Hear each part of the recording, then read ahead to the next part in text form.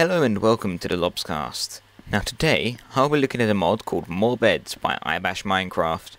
Now let's just go over to the crafting table, and let's craft a bed. You know, just an ordinary red, or not, a white bed instead. Now let's say we wish to convert this bed. We would just need a bed, and 3 of the same... Oh, we don't have enough. Okay then, one moment, let me go over to my fridge. Thank you, Mr. Fridge. We have now got enough wool. Then we can just do this, and yes, we have a pink bed now. You can also craft them like this.